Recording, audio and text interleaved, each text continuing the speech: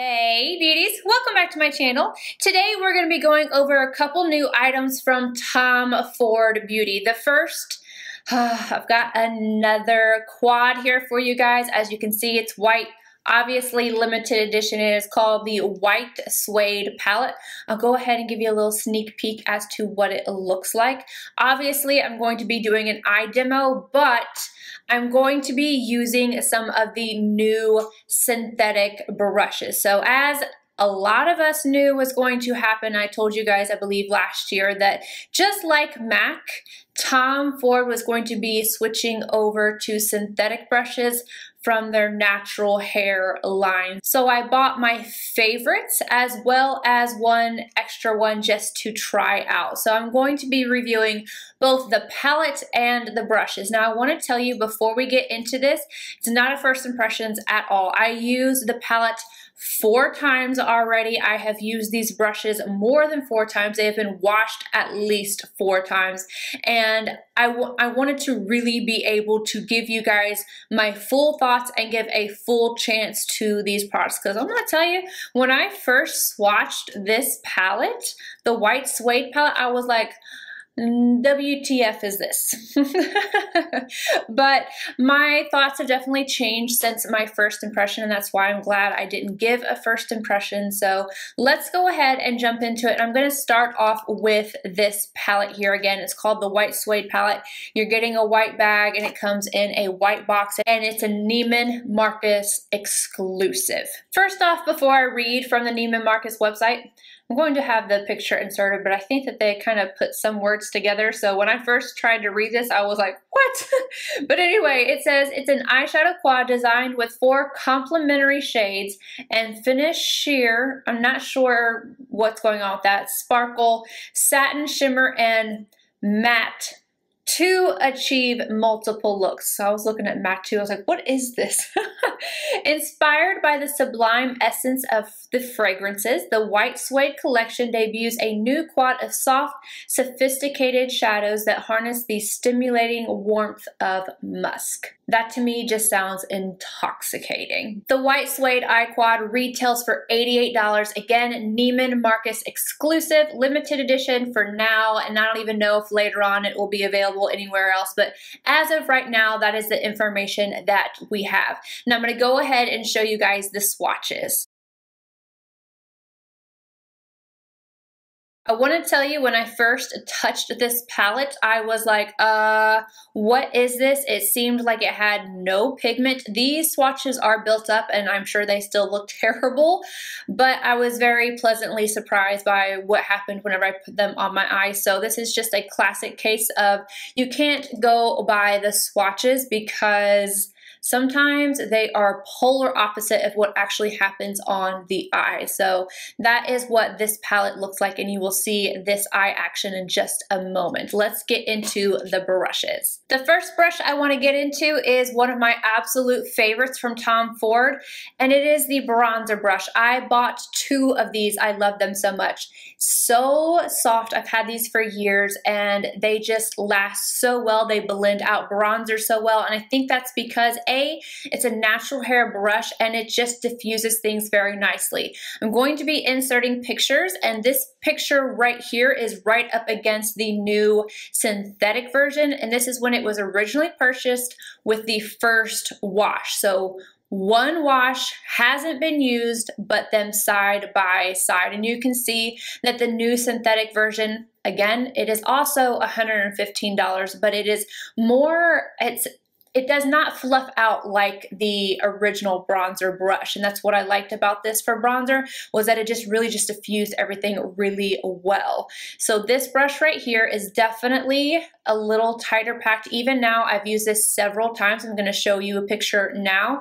This was taken right before I used it again today. It's fluffed out just a tiny bit more, and it is softer. Like it was soft to begin with, but I would say that this feels softer than this one, but in a synthetic way, whereas this one is obviously natural. And again, they are both the same price. Now, what I have found is I don't like the way this puts on my bronzer personally, because I loved how this one, the original with the natural hair, it was just so effortless. It just, I don't know, it buffed out in a different way than what the synthetic hair one does. So what I did with this, what I have found that I do like, is to use this for either buffing over and adding some glow, or adding my buffing powder. Because it's a little stiffer than the original, I feel like it really adds on my buffing powder very nicely. And as you can see, that's what I used it for today.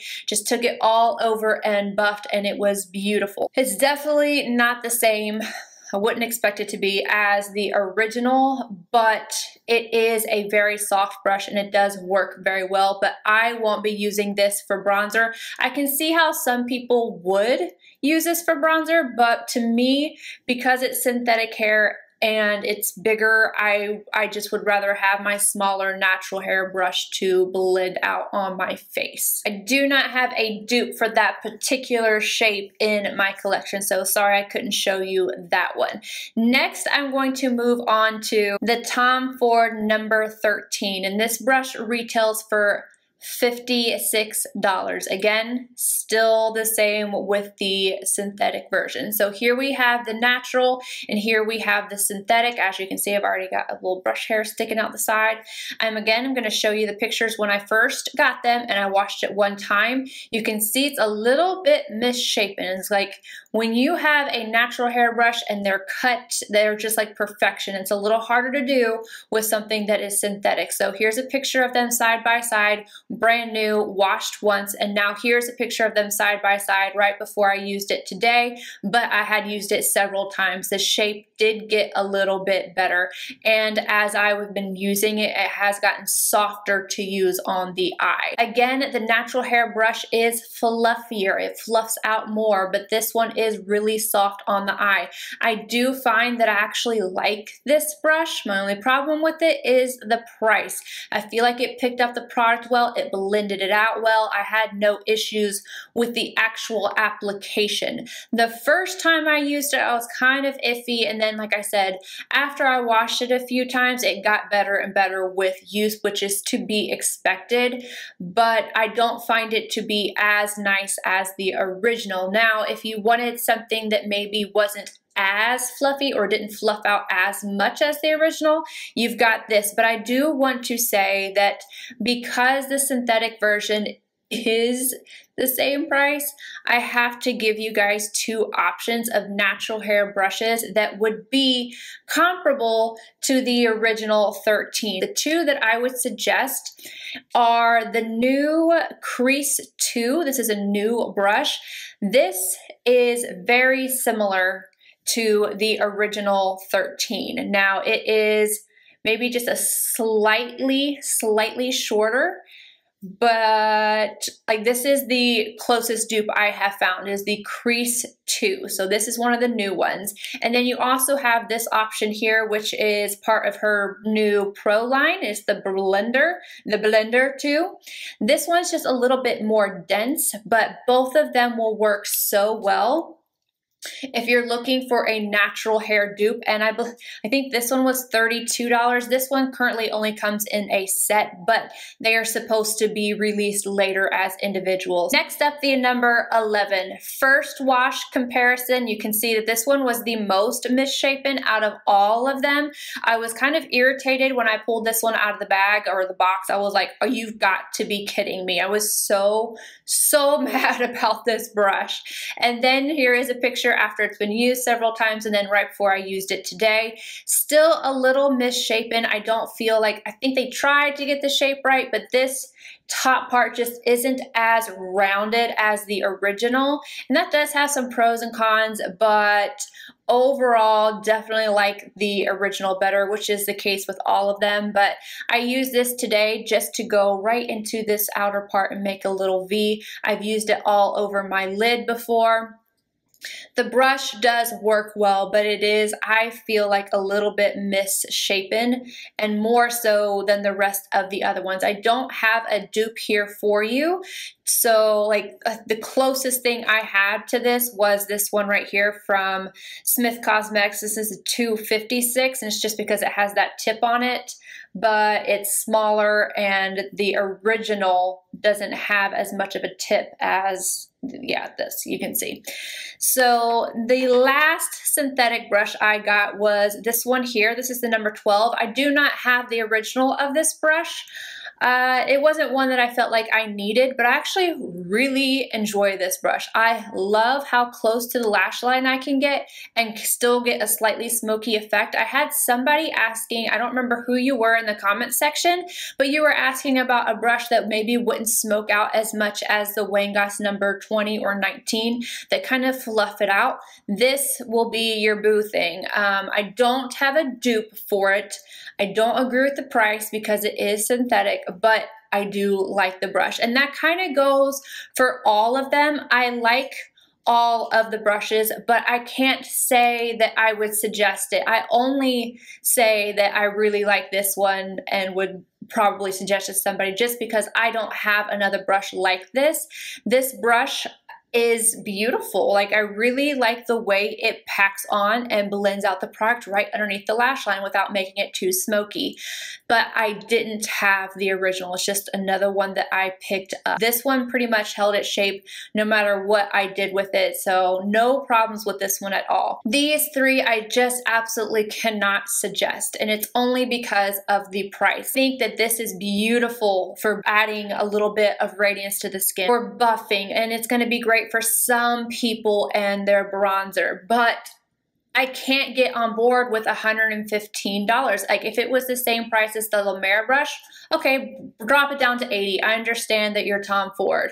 These, if they were more along the lines of like $35, $40, they worked well. I can't say that, like, these are some of the best synthetic brushes I have used and have used on my eyes and thought that they actually worked really well, but I just can't get past that price. So I have to let you guys know that I don't agree with the price of these brushes, and I don't know how long they're going to last. That's another thing, is, you know, I've used them several times, but I am getting like these little hairs that are on the side that I keep having to pluck out. But it's not abnormal, I would say. There's been several brushes where I've had to do that with, but I can't speak for longevity on these quite yet. All I can say is I do like using them. I don't like the price. So there is the review for the brushes. For those of you that are going to ask, well, what do I get instead of these brushes? You know, I really liked them. I haven't tried Hakuhodo or Chikuhodo or anything like that. A lot of people love them, but for me personally, all of the new Sonia G, amazing. And then she has some brushes that I haven't used for the face that are natural hair. And then Wayne Goss, I love them. So Sonia G, Wayne Goss is what I personally would suggest kind of trading these brushes out for. So that being said, I'm going to go ahead and get into this eye look. My eye is set, so I want to go ahead and mention that. And then I'm taking the number 13 synthetic brush and the brown color in the palette, and I'm applying this to the outer corner and then working it up into the crease. And as I'm doing that, I'm also going to start blending it upwards as my transition shade. I would take this once or twice more just to add a little bit more color, and it looks so much more cooler tone on the eye than what it does in the palette, but it just blends beautifully. I had no issue with patchiness, had no issues with blending. It was stunning. So after I did that, I took the same shade on the number 12 and I just kind of stamped and blended that shade right along the lower lash line.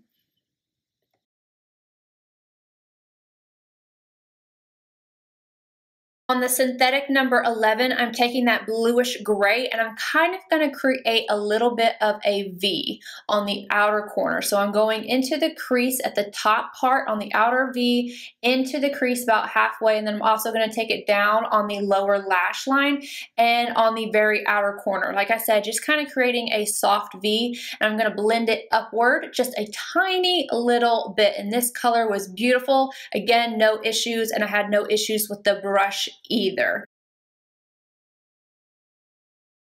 Obviously, we've got to add some sparkle, and I think this is one of the best sparkles that he has.